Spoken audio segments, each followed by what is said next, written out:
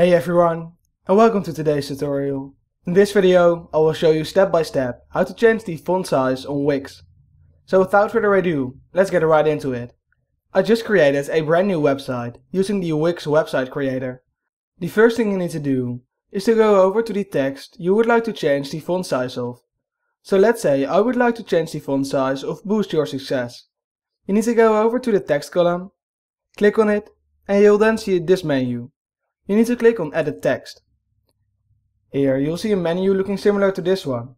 And to change the font size, all you need to do is to drag the bar, or you can fill in the font size manually. So let's say I would also like to make the font size of Tips and Tools for a Productive Mindset a little bit larger.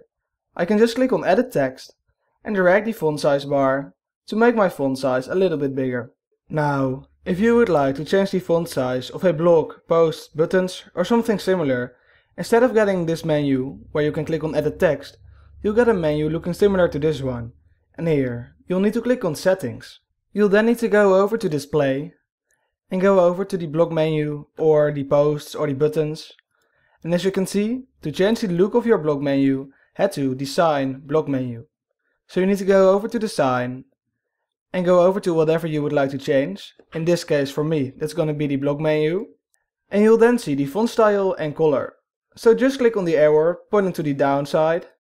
And you can then go over to font size and again change the font size by dragging the bar or filling in the font size manually. And as you can see, I've now changed the font size of my blog header.